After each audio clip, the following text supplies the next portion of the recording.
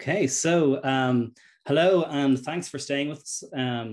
My name is Ian Walsh. I'm a lecturer here in theatre studies at NUI Galway, and I have the great privilege of chairing this post-show discussion on finding sympathy and the exploration of performing personal narratives on stage. So just to tell you that I'm joined today not only by the creators of the show, but also two special guests. Noelle Brown, who is an actor and playwright. Her play Postscript, co-written with Michelle Forbes, and in which Noelle performs, was part of the Dublin Fringe Festival in 2013, and was nominated for the Fishamble New Writing Award and the Bewley's Little Gem Award. Postscript toured Ireland for 6 weeks in 2014, 2015. And then ended up in Paris. It had sold out run at the Abbey Theatre in the Peacock in June 2017. And in Postscript, Noelle reveals how she was born in a mother and baby home in Cork in the 1960s, and she embarks on a journey to uncover her true identity and how church and state made every step so difficult. Her second play, Foxy, premiered at Project Arts Centre in October 2015. She was a writer on Dublin Youth Theatre's 24-hour plays at the Abbey in January 2017. And that same year, she presented Creaking, a piece that she co-created with Una Murphy that explores the discrepancies between the mental and physical effects of aging through movement and text. In January 2017, Creaking was presented then as a stage reading at Newbridge Arts Centre as part of the first fortnight festival with Geraldine Plunkett in the central role. It then went on tour to Cork, Waterford, Sligo, Castlebar, Clare, and then Dublin. And with director and co-creator Una Murphy, Noelle worked with groups of local volunteers at each venue, and the local volunteers then formed part of the cast of the stage reading with Geraldine Plunkett on the evening of the workshop. Our other special guest today is Anne Blake. Anne Blake is a writer, director, performer, and musician from Limerick. From her band, the Brad Pitt Light Orchestra, her award-winning show, The Morning After the Life Before, her podcast with the Limerick Post, Anne and Steve Talk Stuff, and her activist work with marriage equality. Anne Blake is a star in every sense of the word. She's also professional in many other fields, such as directing, performing, and improv with her group Choke Comedy, and more. Now, having taken her award-winning show, The Morning After the Life Before, a personal tale of Ireland before and after the marriage equality referendum, from Limerick to as far as North America, Anne has taken her story and Ireland's to many different audiences. So also joining us, as I've already said, are the creators of today's performance, Ailish McDonagh, actress and recent alumni of BA Drama Theatre and Performance, and director Chloe Heles, a current student of our BA Drama Theatre and Performance. And last but not least, we have Ella Daly with us, theatre producer, former general manager of Dublin Youth Theatre, judge for the Irish Times Theatre Awards, co-artistic director of Amalgamation Theatre Company, and writer of The Lighthouse Keeper 2014, and of course the writer and performer of Finding Sympathy, which first had its premiere at Dublin Fringe Festival 2013, with Ella performing her story. Now, Ella is currently writing a practice research PhD on rituals of loss and the Irish family, and this project is part of her research. And I think she'll put a survey up after this as well, if you'd be so kind to fill that out for us as well. There's the opportunity as well to fill out the survey, I think, when this goes on YouTube as well. But I might maybe come back to that at the end of the discussion.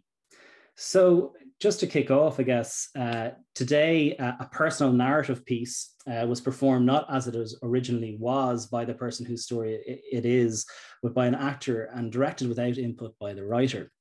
So with that in mind, I'd maybe like to open the discussion by first asking you, Noelle, and then Anne, if you could also comment on maybe why did you decide to perform your own story, and what advantages do you think that offered? So, well, if you'd come in on there, thank you. Well, first, I just want to say well done to Ellen, Ailish, and Chloe. That was absolutely wonderful, and it was great to see it. Weirdly, the fashion in contemporary theatre at the time was actors were starting to create their own work, and at 47, I just wanted a new challenge. I didn't set out with the intention of writing a play about adoption at all. I went into a room with Michelle Forbes and a friend of ours, Louisa Carroll, with a completely different idea. But the adoption story, the tracing all the years kept coming up. So they said, write that story. And I remember saying, there's no way I'm standing on stage talking about my life as myself. It's not going to happen. It was far too terrifying. But that's what happened in the end. And I remember Louisa ringing me during the period that we were devising the play and saying, look, I know you don't want to write this story, but just do me a favor and sit down and write a letter to your birth mother. And I did. And from there came the spine of the play. It's a very, very powerful thing to perform your own work. I came from the background of traditional theatre, where I was used to having, a fabulous costume, a character, and someone else to blame if the words were terrible. But when it's yourself, and you're playing yourself and you're telling this deeply personal story, I have never experienced that terror. I mean, I knew about first night nerves and all those things, but it was absolutely terrifying, but also so powerful. I didn't know at the time what we'd written and the power it had, that it was a story that wasn't being told. My friends didn't know that I didn't have access to a birth cert or medical information or any of those things. So it was only walking out, I think, after the first preview and looking at people's faces and seeing my colleagues from theatre and people, adoptees and birth mothers who came to see it, that I realized that this was a very, very powerful thing to write about, and that the authenticity of me telling my own story had great power as well. There was a point in the rehearsal period where I went, let's just give the character a name and I'll play someone. And we tried that and it didn't work. It just lost all its power. So it's utterly terrifying, but I'm very glad I did it. And I mean, it began in 2013. The last time we did it was in London in 2020, just before the lockdown. And it still resonates. It's still relevant. That's the really scary thing about it, because in my other life, I'm an adoption rights activist as well. And it is still hard for people to access information or their birth certs, their identity, birth information. So I'm very glad I wrote it. It's absolutely terrifying to do still. It's a little easier, but it's not a play that you can relax in. And I'm delighted that I wrote it as a two-hander as well. I have Breedney Naughton alongside me, who's extraordinary. So, but there is great power in it, and for me it has turned into a piece of activism. It's still a piece of theatre, but it's giving voice to stories that have not been heard. Fantastic. I'd like to circle back on that in a minute about the kind of the power in terms of activism, and I guess in a way we can kind of talk about the last 10 years in terms of a huge amount of kind of personal narratives, particularly from women, I guess, and the power that's had in really shaping our society in many ways in the last few years. But before that, I just want to ask the same question, if I can, to Anne, I guess, who also has a performance, I guess, directly about shaping some of the political realities that we live in.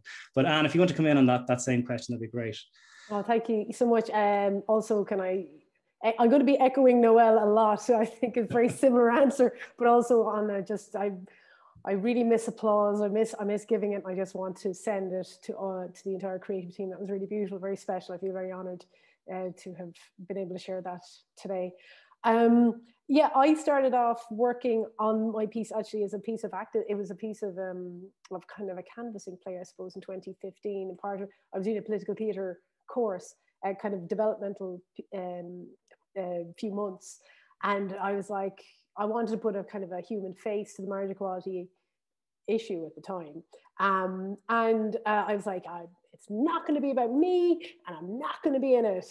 Was the two things I said, and it became very clear as the thing I kind of was railing against was what I probably really wanted or needed to do. I think I'm so surprised I ended up writing my own story, because I would have felt, why are we drawn to theatre? We all love dressing up, we all love hiding, we all love being other people. That's what it's about.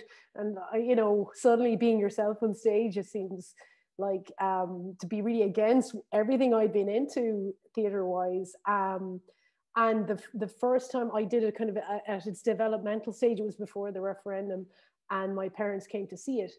And it was quite shaky. I was very, very nervous, because they were going to hear stuff that I had never told them. And as it went on, the play then developed into a full piece that I actually then after that was like kind of, I gave them a bit of a, please read this now, and are you okay with this going out to the world? And I was very lucky that they said yes. But I think what Noelle is hitting on there, like, it's very scary. And even though my show is it's a two-hander as well, it's quite light, because my co-performer especially has great comedic timing. But at the same time, there's always a bit of terror, because it's your own story. There's nothing to hide behind. There's no one to blame. There's no writer to blame. There's no, even I wouldn't go blaming the director or anything. And it's always, there's something very vital and exciting about it. And I think with personal work, like I know Ella wrote this in 2013, but there's something very timeless about personal work. And and even with my own story, I feel, you know, it's always going to resonate. Coming out is always going to resonate with people, whether they're teenagers or 70 or 80. You know, it's just that kind of thing. So I think true personal stories have, as I said, a timeless quality. And I felt even today watching that piece of work, I was like, this will last forever, you know. Fantastic. Thank you both so much. I guess in relation to that sense of terror that you mentioned, Noelle, and then that Anne kind of echoed there as well. It's interesting that both your stories and Ella's as well, obviously, is about. They're certainly kind of, they bring us on journeys of discovery, I guess, about yourselves really on stage. So there's kind of a journey toward the self. But I'm interested in the form, because I guess that's something that's being explored today, is how does the personal narrative form change as other people perform it, I guess. But just before that, for you yourselves, when you were performing it and repeated performances, you know, in the introduction there, I spoke about how these pieces have been so successful and have connected with so many different audiences around the world, really, and nationally as well. But as you performed it, was there ever kind of a sense of a loss of self, or did you feel like that it became a performed self at times? Or were you interested in that negotiation that perhaps happens, that, you know, this idea that once something is kind of observed, it is changed. So once you yourselves kind of started shaping that performance, did you find that in some ways there might have been a slight counter thing, that even though that you're reaffirming identity, or maybe it might have been the opposite, that actually by performing it again, you found a sense of affirmation of identity? A very complex question, but you know, if you can in any way comment on it in any kind of way, it'd be fantastic. It's a really good question, because I mean, I struggled with that. I don't know about Anne, but I really struggled with that sense of be the actor in the room, you know, don't bump into the furniture, remember your lines, all those things when you are feeling so vulnerable. And I think I discovered when we did the first preview that I could actually do it. I actually didn't know what was going to happen stepping out there. I think for me, the performance has deepened. I think I have such a responsibility about, and it was actually a friend of mine, Pat Kinnavan, said it to me when I was having a nervous breakdown about doing it. He said, remember, it's not about you, it's about what you're saying. And that gave me a slight remove to go, forget it, you know, so if they hate you, forget about it. What you're saying is where the power is, and it's what's important. And I've always kept that on the nights where I still get very, very nervous or I feel vulnerable. And also, if the audience is filled with people who are affected by the issue, you can hear them, you can hear their reaction and stuff. But I think it's, as every time we do it, it's deepened, the performance is deepened, but not in a way that it's ever become glib. It's a funny play, it's a sad play, but there's also trying to keep the balance that you never start to perform, you know. It is about the words, and we were always very careful, Conor Hanratty in the direction, to go, if the audience want to cry, let them cry, don't you cry. It's about giving the facts, keeping it really, and that's quite an exercise for an actor, not to act and go, oh, they're going to love this line, or they're going to love this, or whatever. It's a different kind of discipline that you really have to hang on to because of the responsibility you have about what you're saying, you know. And so you have to kind of separate yourself and go, be the actor now. And I found that something that I really struggled with even last year was separating the professional persona from the personal persona, because they're so melded together. I don't know whether Anne had that difficulty as well. And you do have people have a lot of access to you with their stories and everything else. And it can be quite, you know, draining. It's a privilege, but it's quite draining. So there's always that battle between professional persona and personal persona. And as an actor, it's quite a workout, I think. I mean, I would recommend every actor to do it, because it's a completely different world that you're in when there's nothing to hide behind. There's no words that are not yours or anything like that. But I think it's a really good discipline for an actor to learn to go, I have to tell this story and not fall apart, because there are moments still in that play that just really are hard to do each time. It hasn't gotten any easier. But I think it's a good exercise, you know. I hope that makes sense. Sorry. No, thank you so much. And Anne, would you have similar or different again? Very, very similar. No, I think what was very key for me was like, you're still a performer, you know, you still have to perform. You aren't just yourself on stage. You have to augment, you have to make an effort, you have to be bigger. And there is a slight difference. I mean, Ella knows me really well, and she's seen my show loads of times. And there is that difference between performative Anne and social off stage Anne. But I think what's really key is the team around you and the people who bring you on that process. And I think the people you choose to do that work with is very important, because I mean, Paul Mead directed my show, and he's a very gentle, mindful director. And there was just some moments where, obviously, you know, all our shows touch on personal pain, and there was a moment we were rehearsing and it wasn't landing, and I just said, Paul, I actually can't run this bit again. And he said, oh yeah, of course. You know what I mean? And that kind of acknowledgement. And I think having a team around you who will mind you to that, because, you know, I remember like saying, like, it's not therapy, you know, but you're going through a cathartic process by doing this, but you are going to work out through things in this work. That's just the nature of it. Stuff's going to get better for you, or, you know, or you have to face up to, you have to become incredibly vulnerable, and there's such huge power in that vulnerability. But you do need to mind yourself in it. And so I do think anyone who's looking at embarking on this work, as Noelle said, I recommend it. It gets all your notions out of your head. And also, I think having Paul was there talking to me about the language. And he says, you know, there's a rhythm to this line of that. And I'm like, I wrote it, you know, but he's right. He was a director and he was interpreting it for me.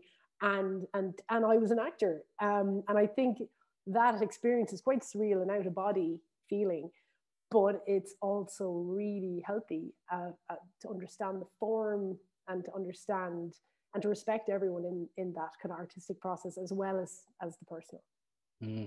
And an interesting thing in relation to all that, I guess, is to just come back, is this sense that, well, you know, I mean, these are your own personal narratives, but I guess this festival that we're part of right now is part of another larger work called looking at the canon and the curriculum, particularly at kind of the patriarchal way canons are formed, and how you know, female voices have been marginalized, if not completely made invisible, I guess. And it seems that in the last 10 years, there's been with so much of these kind of personal narrative stories, not only in theatre, I guess, also the bestsellers of Emily Pine's work and Sinead Gleason's work, that the power that you both speak of in terms of the personal, and it's always been, I guess, obviously a feminist mantra, that the personal is political. But do you think that it just, you know, I'm an academic, so I'm always looking at the long view, and in a sense thinking of, and it's where and I'm about to introduce and look at the project itself today. But just what's lovely about having you two here today to frame the work is that sense of that there might be a moment where we really needed that kind of personal connection, and the authentic voice of the person. There's a power in that, but that perhaps these stories can also have a later life as well, without or removed, without the actual person telling those stories. Or that's something that we're exploring, I guess, today in the work, and that Chloe and Ailish have been exploring with Ella, who's generously given of her piece. So do you have a comment on that, do you think, or do you think you could remove yourself from it, or do you have feelings on that after seeing the work today? Yeah, it was great to see the work today, because I always felt, because I wrote my own story and I was performing it, that I shot myself in the foot, that nobody else could do it, because, you know, there isn't any other Noelle Browns out there, and that's the name in the script. But it was really lovely to see that today, to see Ella's story told by somebody else, and it's powerful. It works, you know. So in a way, yeah, I'm sure at some point I would like to think, God, somebody else doing it. But I think it would be, you know, it'd feel quite a wrench as well, because it's so deeply personal. But it is, I suppose, you know, there was more, I'm talking about the canon in terms of the patriarchy and stuff, like on more than one occasion, people said to me, men primarily said, there's no men in that play. I mean, it would really, you know, we need to, and it was like, it's a story about me and my mother. Where is this, you know, and you know, and you just go, oh my God. But it's, those kind of questions do get asked. But also, I mean, I felt, you know, I was 47 when I wrote that play. And I remember at the time feeling, God, you know, written by two middle-aged women, starring two middle-aged women, you know, and there was a sense that there's not anything exciting going on over there. They're just really old and, you know, talking about their stories. Plus, it's a woman's story, you know, but it's not. It's a story. You know, there's lots of people. It's not all women who are adopted. You know what I mean? There are lots of adoptees out there going through exactly the same issues. But yeah, I'm getting closer to thinking, maybe it would be interesting to watch somebody else do it. In the beginning, I was like, oh God, no, I couldn't cope. But I think, yeah, I would be interested in that. Thank you so much. And Anne? Yeah, I think there's sometimes this idea, say in literature, that literature is literature, and then anything written by women is niche, and you know, it's just nonsense. Stories are stories.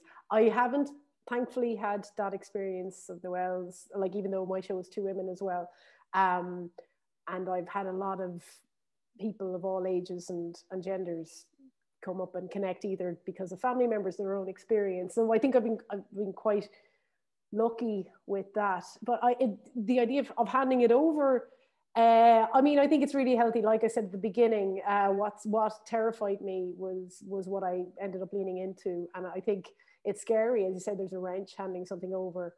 I think it's just like, let's face it, it's like, well, I want the gig as long as I can, but at the same time, I mean, like, what's a beautiful thing that can happen is you've companies all over the world performing your work. That's amazing. And so, yeah, I love the idea of two actors in, I don't know, Toronto doing it, or in Malaysia or something. Like, that's obviously an ideal. And once you let go of art, it has another life, and you have to be able to. And at some point, but I'd like to, I suppose, still have the gig. not to be underestimated, you know. Even though you're doing all those poor male actors who have no parts at all, you know, so you're doing them out of jobs. It's terrible. I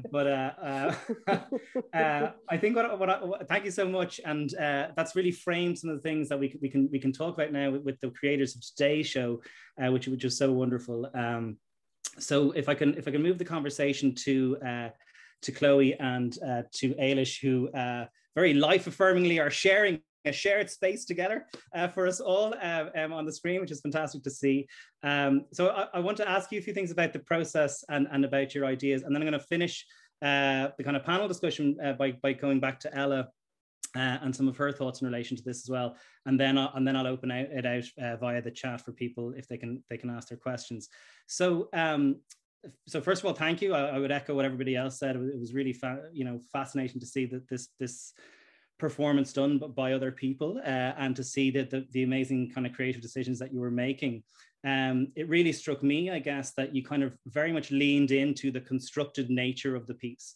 That in a way you were kind of from the very beginning kind of framing this as a constructed piece by, you know, that opening announcement of I'm Ailish, I'm an actress, you know, and I'm about to perform this piece, and then putting on the costume of the cardigan, and in a way all of the kind of almost Brechtian effects of the use of the projections, the placards, all of those devices that you were using, the radio instead of the letters, which is, you know, I feel a thesis coming on just how you could talk about that alone. But I guess, Mike, to formulate this into a question, and for you to maybe tell us about the process. Obviously, this is something that you wanted to do, that you felt to do with the piece, was you were aware of it as being a personal narrative piece, and when you're confronted with that, you obviously decided to lean into the constructed nature. Would that be right? Yeah, so when we got the script, we knew it was a very personal piece, and hearing that this was performed already and by the playwright herself and written by her, and it was her life, we kind of took the approach that we can't go about this process like a normal play, where normally you can construct this character and you can walk around and you can figure out their movements and how they walk and exactly how they think. But with this, it was a real person. And especially with COVID, you can't have access to all the real props. You can't have access to all the real objects that she describes, that she owns. So I think we really wanted to embrace that. And in order to share her truth to the fullest, we needed to be true to that this piece is not her as well. And as well, Ailish is half Ella's age. You know, it's very obvious right in the beginning when she says, hello, I'm Ella, I'm 32, that she is not Ella and she is not 32. So we really wanted to play off of that and do it in a stylistic way as well, so that it's still honest and you're still listening to the story. And we really focused on what is this story telling and how can we tell that to the best of our ability on an online platform that keeps the audience with her and listening to her. And so, yeah, do you have anything to say? Yeah, I guess the most important thing for me, I suppose, performing it was just making sure that the main focus for me was Ella's truth. And I had only met Ella 2 times on 2 Zoom calls, and I didn't really know her authentic self, but I knew how important this script was to her, and I knew the weight of this story, and I knew that it wasn't something that you could mess around with, you know. And I think Chloe definitely helped me. Again, it's different from a fictional character because you can kind of create your own version. Like it's deeper than that. You're telling someone's story, but you also need to try and make sure it's respectful to them, you know what I mean? So yeah, I think definitely using the props, not the exact props that we had, but all those elements really helped us in a way, because again, one actor, it's a little bit different to having someone else's energy with you on stage, and you can bounce off of that, whereas like when it's just the one, you need to be the decider of how that flow is, and you need to be the decider of when to amp up certain emotions and stuff, I suppose. So yeah. Well, thank you so much, and it worked very well, and you know, there was a slight lag, but actually for me, I don't know if it was for other people, but what that did actually as well is also kind of highlighted the constructed nature and the gestural acting actually that was going on as well. And an interesting thing for me, I guess, and we'll hear from others now in a minute with reactions, but was the sense of because there's other real people in this as well through the letters and Ella's family, etc. But was maybe the kind of wider narratives that it was talking to in a way. Did you have a sense that by the effects that you were using, that you were in some ways almost commenting on it or critiquing it as you were going along, or making it less personal, or did you feel that they enhance the personal side? It can go either way, I guess, but obviously with some of the Brechtian effects you were doing, usually the theories would say that they're kind of alienation effects that put us in more of a critical mode, right? But also in terms of things like expressionism, which some of the things you were doing there would be that you maybe have more of a visceral experience to something as well. And I think you were playing off both of those things. Was that part of the design, or how do you feel about that? I think it was tricky because the script is so realistic. When reading it, it was like, okay, this is realism applied to the script. But then I really wanted to take a different direction with the Brechtian aspects to it. So it was kind of managing that, and even going through the different characters, you know, we'd get up to the dad or Grace's voice or little quotes that they did, and we'd be like, all right, let's come up with this voice here. And we can't share that story as if Ella is telling this personal story that happened to her. We need to embrace that we have never met this father or Grace, and we don't know how that would have emotionally affected us. So we really wanted to play up that and dramatize it so that each of those little bits are almost exterior things that impacted Ella. So even the projector with the Winnie the Pooh, that Winnie the Pooh book is an exterior thing that impacted her life and is like this memory for her that we wanted to play off of. And even the voices, we kind of wanted to take that outside of the realism to show that this is an external effect impacting this character. Yeah. And as well, like you said, how it's only one performer, it's really tricky because you're not able to react to someone speaking that line to you. So we kind of had to make Ailish into 5 different characters throughout the piece, you know, where Ella is explaining all this stuff that happened to her, but then the dad comes in and says this, or Ella or Grace says this. And we kind of wanted to play off of that, of this is a one-person show explaining all of her personal experiences. And we wanted to make those personal experiences more dramatized and able for the audience to experience them as well. So with the projections and the fashion wheel ad and everything like that, it's something that we could imagine Ella seeing and experiencing herself. And so we wanted to make the audience experience that as well. When none of us are able to know how it personally affected her. No one's able to fully experience that emotion with her. Except for her. Yeah. Except for her. So we wanted to play off of that and allow the audience to experience it in their own way. Yeah. If that makes any sense. And I guess, yeah. So I mean, the question of audience is kind of fascinating, and obviously because, you know, one of the most distancing effects that you have is obviously that it's through Zoom, and that actually we aren't together. We are together, but we're not in the theatrical normal sense of things. And, you know, one of those moments, it's very different. I mean, you know, what was lovely is that you did direct it and performed it for this medium, and you use the medium very, very well. But it is one of the things that really contrasts with the previous performance, in the sense of, I mean, I know that you guys deliberately didn't, there's a video that Ella has of the original performance, but she didn't show you that to deliberately keep you in the dark. I mean, when we bring Ella in a second, maybe she might talk to us about a bit of the original performance. But obviously one of those moments that's striking, even for people that may not have seen the earlier performances, they can imagine that in the theater, when you say, when we have that blackout, that actually is very powerful in the theater, where we're literally thrust into darkness. Whereas with you guys, you didn't have that option in a way. We couldn't thrust us into darkness unless, I don't know, if people are watching this in a dark room, and if they are, we're probably a bit worried about them. But I think that you know, there's those kind of moments that you had to do. So you never had full darkness. We still saw you in the darkness, and we registered your fear in that way, rather than maybe.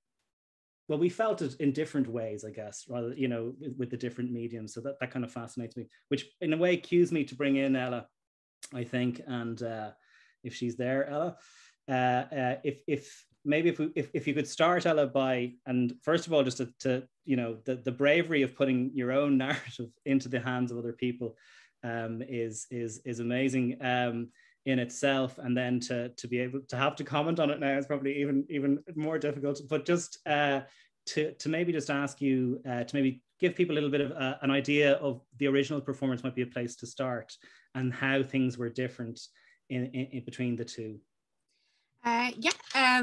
So as you say, originally it was made in 2013 as part of Dublin Fringe Festival. Can you hear me? Yeah. Okay, good. So it was made in 2013 as part of Dublin Fringe Festival. As I think, Noelle, you were up the week after me, so we didn't see each other's work in that 1 month. It was a couple of years later before I saw Noelle's show.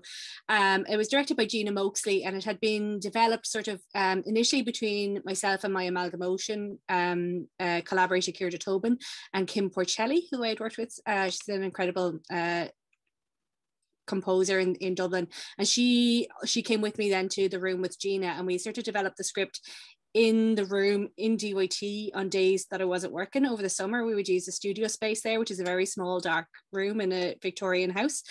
So that probably had an impact on some of my design choices.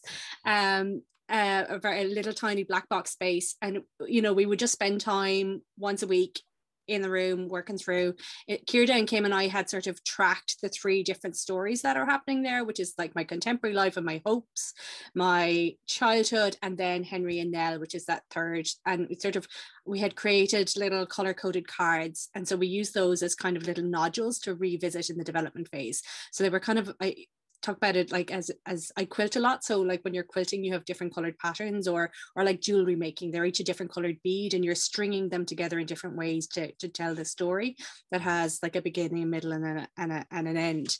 And so the original stage production was just me on in a black box in the new theatre. And I come out on stage and I bring my crap with me, my literal stuff, my literal armchair, my literal collection of teddy bears, lamps, sewing machines. I actually, when you say 5 there, it hit me, Ailish, when you were talking about 5 sewing machines. I currently have about 16, so that's grown at an alarming rate in the intervening 8 years. But I literally, and I was building this space around me with my physical things. And they're all real things, and they were real to me. And that's what I wanted, was to sort of constantly be reiterating the realness of this, because I do believe in the power of personal storytelling. You know, when Anne and Noelle are talking about, especially Noelle, when you were talking about like not going to write your story, not going to be in it not going to be the play that you went into the room to write. I always felt like this was like a stopper in a bottle. Like I couldn't, you know, I had produced a lot of stuff, I designed stuff, I'd made like short film pieces or immersive experiential pieces, but I really felt like I couldn't tell anybody's story until I could tell my own, I always want to share really personal stories, and I couldn't ask people to share with me if I hadn't been willing to share my own and to make it that public. How could I ask somebody to share, like, you know, my second play is about being a carer, which I also have an experience of being, but I very much, for that piece, when I developed it, like spent time with other carers and talked to them about the things in their lives and the sort of common points where we all meet. But I felt so much more confident being able to say, you know, I've done this before, and I've sort of really plumbed those dark corners, those of dark experience, and put it on stage. And if I couldn't do that, I could never ask anybody else to do it. So it felt like the stopper in the bottle for me that I had to do. I haven't performed it in the same way that Anne and Noelle have since. You know, it had an original iteration. It had one other outing, and then it has this outing. But like I still have such anxiety about performing it. It's really hard. And even I wasn't even performing at this time. I didn't have to do anything. And I've been a nightmare for Ailish and Chloe and Ciara, because it takes me a long time to respond or to make decisions or to be able to vocalize how I feel about a suggested change or a suggested staging. It takes me a really long time. I find it really hard to I want it to be out there in the world, but I also find it really, really difficult to sort of watch it go into the world. I thought that would change. With Chloe and Ailish, I put a call out through the festival, and they kind of came forward as a pair, which was ideal because I needed both a director and a performer. And like we said, we've had very little interaction. We've had like 2 Zoom calls. They just got the script. They didn't get any production shots. They didn't get any notes. They didn't get the props. They didn't get the recorded performance. I really wanted to see and sort of explore, because I wrote it and performed it, and I know you and Ian have talked about this, about how much of the story and the character resided in me and how much resided in the script. And a couple of weeks ago, Chloe and Ailish shared with me a rehearsal for a couple, not all the scenes, but some of them. And I was just so thrilled watching it, because so much of it was so close to the original in terms of Ailish and Chloe's choices. The tone of the performance, style of the performance, you know, their choices around simplicity and just bringing things in and out. That I felt I was really thrilled on the one hand to learn that it is in the text, that the authenticity, I suppose, or the power, the resonance exists in the text and not in me as a performer, which is great to know, because now I really can send it off and not have to be with it all the time. And and that, you know, that it had been there the whole time. You know, I wasn't in academia at that time when I made the show, so I wasn't thinking about embodying all of that into the text or carrying it with me as a performer. So to know that it exists and what I wanted to come true comes through, and today like really comes through. Like, I think Chloe and Ailish did a really beautiful job, and I'm so thrilled at being able to just walk away, turn my back on it for a while and turn around and still see something so beautiful that they just did sterling work. So I don't know if that answers your question. I just talked a lot there. Absolutely.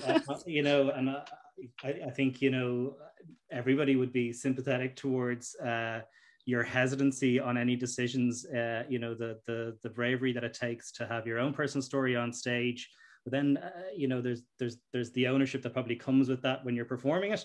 But then to hand it over to people again years later, again, is as I said, is something that's, you know, very admirable, and you know, making yourself vulnerable yet again, you know, which again is to be applauded.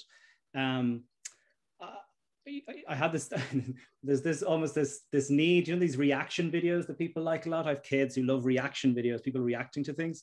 I'd almost love to see the reaction video of Chloe and Ailish as they see the video of the original performance now, and see how they would react, because as you said, what was fascinating as well, and hopefully that maybe there's some people in the audience who have seen both performances as well, of the continuity of choices that was there, I think, and then how some of them were translated into the different medium of this sort of online format versus the theatricality, or so much that was based in the original performance in terms of the presence within the theatrical space that you had, like I mentioned with the blackout and so on, but also the use of the real objects, and how you kind of use the space. It was very interesting in the original piece.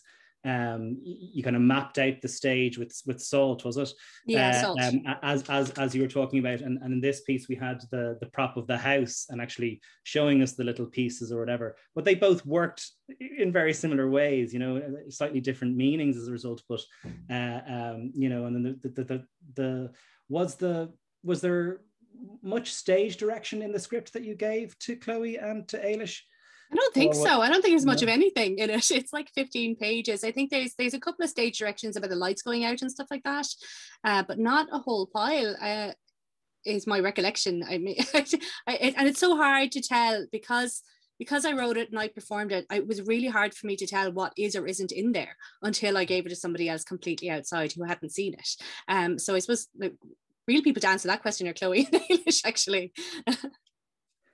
Good, because one thing that was not there was in Chloe and Ailish's, but it was there in a certain way, is you've mentioned your sewing machines, and there was the projection of the sewing machine behind you throughout the performance, and of something being made and stitched together throughout. But in a certain way, and it was even more obvious with the lag, you know, there's sort of an editing stitching together going on in this process as well.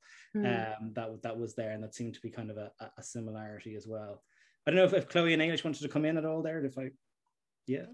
Yeah, sure. There weren't too many stage directions, and some of the stage directions, reading them, I was like, this is meant to be in a theater, and we already can't do that. So I think in terms of the editing, it was like you said, Ian, about how the lights turn off and the audience is all in the dark as well.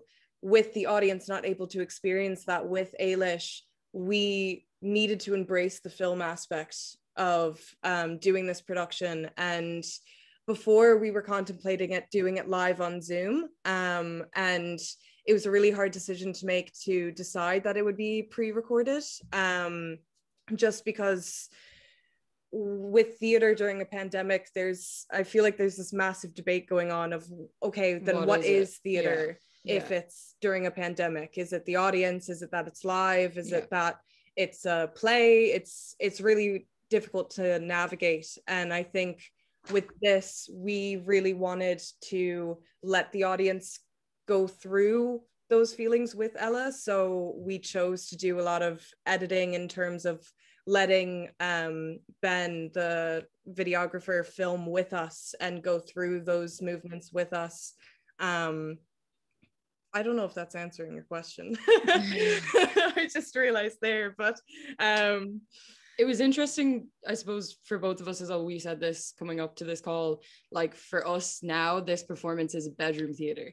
Like the intimacy of my single bedroom in Galway City is the perfect place for a story like this, because I felt I could access those emotions because I was in my bedroom. Whereas, like, fair play to you, Ella, I do not know, and others who have done it in the past, like telling your own story in front of a live theater where you don't know the faces out like beyond you. It's a lot more vulnerable.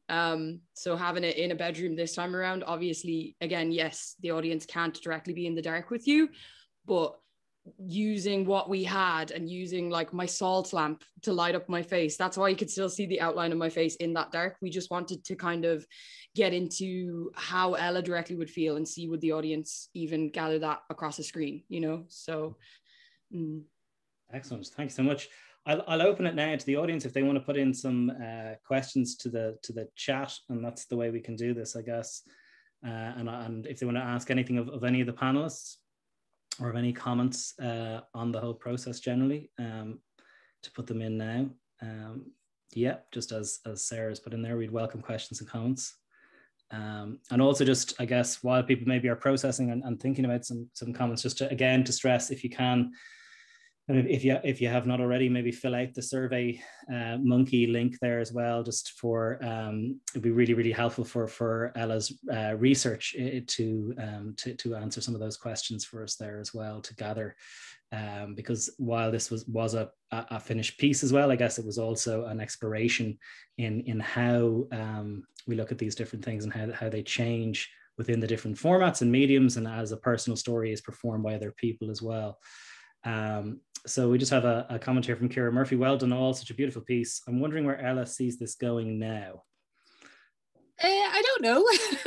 I suppose the last week and sort of my raising anxiety level as we got closer and closer has sort of reminded me of why I haven't performed it again, and why how awful this feels. Actually, it really, like, it's great to do it, and you have to push through. Not awful because I don't know. I was talking to Ciara last week and she was like, what are you afraid of? And I was like, I have no idea, like nothing. I'm not afraid it's going to be bad. I've seen what the girls are doing and they've done a wonderful job. It's already been out there. It's been received. I know it's a nice piece of theatre. Like I know it affects people, and people want to talk to me about their own stories, as Noelle says, of being sort of that unofficial adoption that happens in Ireland and has happened for a long time. But I think I also feel really guilty that the piece has been locked away because I won't perform it. And so I think if I can overcome the uneasiness of having to be so vulnerable, then I think hopefully it'll get a few more outings. I will say that when I initially developed the piece and it went on in Fringe, and the Irish Playography from Irish Theatre Institute looked for a copy of the script, and I said, absolutely not, no way, I don't want anybody to ever perform this except me. It's not a character, it's not a script. So this is a huge step. So we're getting closer to it being available to be in the world. So hopefully a bit more, but baby steps for me. Like I said, it takes me a long time. Well done. I mean, it also strikes me that, you know, again, with the academic hat on, I guess, you know, we have anthologies of plays, but we might be able to have an anthology with the mediums that we have now of the actual performers performing them. But again, maybe it would require that translation onto a digital medium away from the theatre, and how will that work, etc. There's lots of other comments here that I need to read out. So Anne Hell says, such a beautiful, touching play. I was totally in the room with Ailish. And Patricia Mitchell has a question here. She says, I really enjoyed the way the scene where Ella was imagining running away from Grace's bed. How was that done on stage? Bedroom theatre really worked there. So do you remember how that?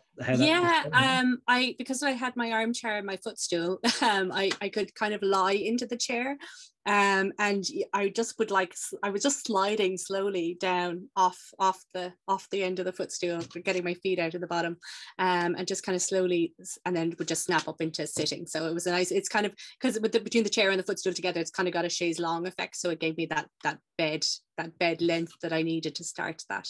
And yeah, I think the bedroom theatre, I think you know, because I mean, partly because of restrictions and just not being able to be in theatre spaces, you know, but I know the O'Donoghue might have been available, you know, had we needed it. But I think Chloe and Ailish absolutely made the right choice to set it in, because intimacy was part of that. The original choices about Black Box, but then you, like say, you got to be intimate with me in that space. We don't have that, so now we get to be, you know, slightly more distant with Ailish, but in her intimate space, which is a really lovely choice.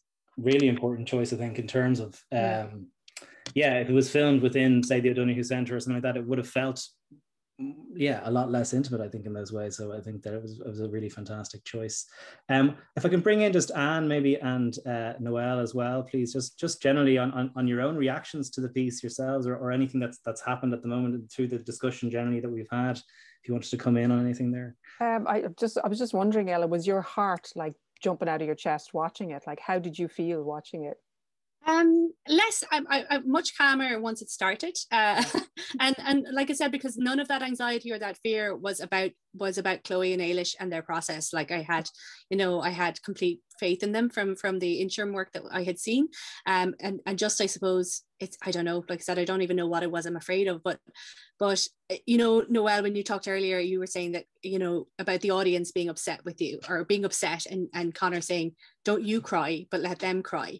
And I think all of us who have made this type of work have gotten that same note from our directors, which is like, you have to be detached, you know. So for me, the huge difference was Ailish was able to put a lot more emotion into those upsetting scenes, then that's a huge difference, because she's not me. Whereas I think all of us who were performing our own stories have sort of been schooled to have a detachment that we don't get. I mean, there's a line at the very end of the show where I say, I'm okay. That last paragraph, I'm okay. And for so much of the rehearsal period, I was really not okay. You know, I would be in floods of tears by the time I got to that line. And Gina was saying, you can't do this on stage. The audience can't see you like this. You need to be okay. And so that transformative moment of repeating and repeating and repeating, that by the time I staged the show, I was okay with this. Yeah. And, you know, I really feel that by making the show and performing it, I have reconciled with so much of that. Doesn't make me less anxious about performing it, but I am completely okay with that part of my life and with having expressed it. And when Ian and I first talked about this iteration of practice, and, you know, when the performer is the writer, it's not quite, it's not quite theatre of testimony or verbatim theatre, because I'm also a theatre maker, so I can't unlearn those things. I bring them with me, but I'm also not just another person, you know. So it's that at this point, it would be as wrong for me to perform that character again. It's as far removed from me as it is for Ailish to perform. It's the same level of removal, because I made the show in the first place. I will say, Ailish, the teddy bear, the Forever Friends bear. So like, you stabbing that thing, I just howled with laughter. Oh my, I just couldn't keep it together. It was the funniest thing ever. And I think because so many audience reactions were like, you have to get rid of that bear. What are you still doing with that bear? Because it's the real thing that he gave me the day before he dumped me, and I still had it like 3 years later. And so to see you like take to it with a knife was so cathartic. It really was just so funny, and in a way I couldn't have done that on stage because it would have been too raw, too emotional for the audience, but to see you do it just made my heart sing, I have to say. It's a beautiful story. I mean, I didn't know the story of the play. I kind of had some idea of the themes, but it's so beautiful, and again, a story that we don't know about. And it was a very common situation in Ireland, where children would just move in with someone, or an aunt or someone, and that would be their life. And it was, as you said, it was this unofficial, you know, moving between families and stuff. It's extraordinary. I think it's a beautiful, beautiful piece. Thank you, Noelle. Thank you. It's great. And yeah, just to chime in there, I think what's really interesting about making this kind of work is, especially when it's around pain, there is, I don't know if you found this, Ella, but there is a process that when you get it out of yourself onto the page first, and then maybe say it in front of a director, or you say it in the room with other people, and it starts to just get less heavy as the more you do it. And as I said, it's not therapy, but it's healing. It's a healing process. You know what I mean? Healing for you yourself in it. And I think I'm just curious, because I know you said it's something you don't necessarily want to do again. And something I've been very lucky, and I think Noelle has too, like I've actually had a chance to do my show so many times now that it's become something different. But would you feel that doing the show had that kind of effect for you, where it lightened something within you, or empowered you on a certain level? Yeah, absolutely. I, that conversation I had with my mother, where I asked for something very simple, and just got so like shut down, like impacted me for so long. I couldn't ask for what I wanted for most of my sort of young adult life, and that breakup was entirely because I just couldn't ask for what I wanted. I couldn't, I was trying, when I talk about that, I heard it back, it felt like I wasn't trying that hard, but I really was. Like, it was such a struggle for me to ask him for what I wanted, and to be shut down again. So like, was awful. And now I felt like when I made the show, I always felt like I was having to apologize or to explain myself. The reason I don't respond well to this behavior, or the reason I have a lot of crap, like I have a lot of stuff, I'm not gonna lie, but I always felt like I was having to apologize for it and explain it, and I don't feel that way anymore. Like if you've got a problem with my 18, 16, 15, so how many did I say? 15 sewing machines, like go watch the play and you'll understand and come back to me then. It's not that I'm like I'm reconciled with it. This is just who I am, and this is how I came to be that way, and I can't undo it, and I don't want to. I'm still like, I'm me. I'm happy with me, but you know what, I'm not apologizing, and I'm not making adjustments for anybody anymore. Like this is it. And I think the show definitely did that for me. Got me to the place where I was like, this is just who, it's not, I don't have to fix it. I don't need to be fixed. I'm just saying this is who I am. And if you want to listen, that's great. If you don't, that's fine too. It's that opportunity to say it out loud, I think. Because I remember when I was struggling with the first time we did a showing of work of 20 minutes, and I thought I was actually going to die. And I thought, I'll just say it out loud once and I'll never have to do this again. But the healing, I'm saying it out loud, of going, there it is out there, all the stuff that's in your head, or all the thoughts that you've had that you probably haven't shared, but the power of actually saying it out loud is incredible. Like that, I think that's where the healing is in a way. I mean, you don't magically feel better and think I've sorted all my crap now, I'm grand, that's for sure. I'm still a work in progress by a long stretch. But there is that sense of, I own this. And as you said, accept it. That's it. That's where this came from, or that's who I am. And that's kind of powerful. I think we're very lucky as artists to have those platforms, you know what I mean, to be able to stand on the stage and do that, because lots of other people can't. I would say that, like, my mom and I have we're very close. Like, I live with her, like we're still really close. But she has said she has never seen the show. Actually, none of my family have. I still won't let them. I think my older sister might see the recording of this. Maybe, I'm still not sure about it. But she has said that it released her. Like, she knows, I talked her through what's in the show. She obviously knows about it, but she said that she felt released from, because obviously she'd had that experience with Grace as well. Mine is sort of a cross-generational fostering situation, but my mum had a much worse time of it in her childhood, and that she felt released from her own pain, and also what she carries, which is her pain of being my parent. She can see the pain that I have, and she knows that in some way she's responsible for it, but that my being able to just do this released her from that as well. So it's got that for my whole family to just be able to say, I'm not hiding it, this is the truth of our family, and here it is. That's a huge thing. I mean, is the responsibility you have. Like, I was telling details of my birth family who I hadn't even met, and that level of responsibility and fear around it. I mean, I had a character in there called Auntie Patty, and on opening night, my cousins, who she's their mother, rang and said, we're on our way. And I was like, and I said, look, there's a character called Auntie Patty in the play, please. It's not her, but the terror of it. I'm thinking, am I going to get sued? All of that, and the emotional, will your family be okay? And I thought, well, if anybody objects to it and says you cannot do this, then I may not be able to do this play ever again, even if I wanted to. But that responsibility is something you don't come across as an actor if you're just playing a part in a play. It's all the world outside of it and the people that might be offended or might be upset and think you shouldn't do this. And I think that's quite a challenge as well. I think it definitely is.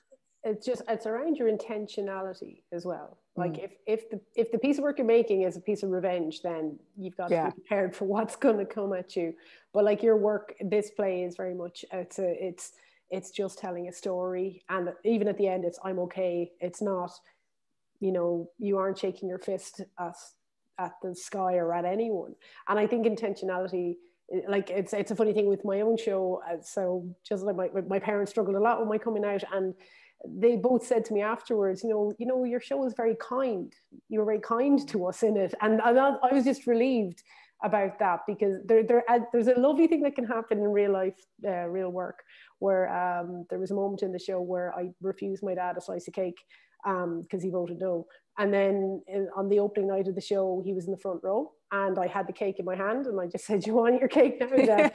And the audience, and that's obviously a theatrical thing that can only happen in a very specific moment.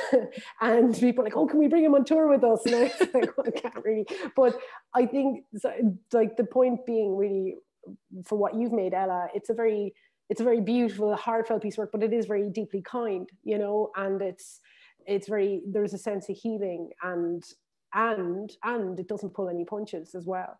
And I really, I suppose I advocate for you to continue to get it out there into the world whatever way you can. And I understand your hesitation, but as a member of the public, like, seeing work like that's really good for us. And I just think more of that, please. Well, I think we have to end it on that line, don't we? Thank you so much to all our panelists today, and to the makers of the piece today as well. It's been a lovely experience to chair this, and it's been a lovely experience, I think, for all here. And there's comments to that effect there as well. I didn't get a chance to read them all out. But thank you to all for attending today. And I don't know, it's impossible to say goodbye as an Irish person anyway, but on these things it's even worse, but we need to do that. So thank you all. I hope everybody has a pleasant evening, and please attend more of the Festival of New Work to see more exciting shows, but also, if you could, also fill out that survey. And there might be an email sent out in relation to that as well. It would be really, really helpful to progress this kind of research and to see more of this kind of work. So thank you so much. Take care. Bye-bye. Thank you so much. Bye.